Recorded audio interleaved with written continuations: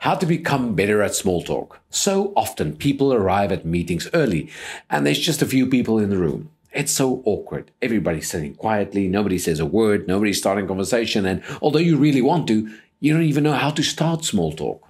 Well, here's a great tip. People love talking about themselves. So ask them open-ended questions about themselves, such as, how was your weekend? If it's a Friday, you could say, do you have any plans for the weekend?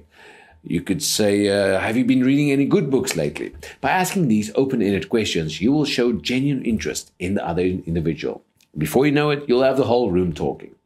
So why not start the conversation? Starting the conversation with a colleague is the first step to establishing a working relationship with them, especially in a multinational company.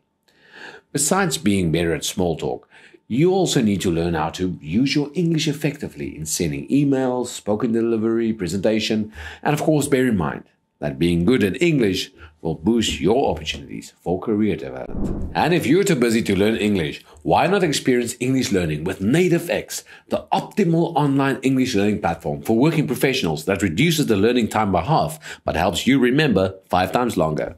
Click here to receive your free trial lesson with the foreign teacher now.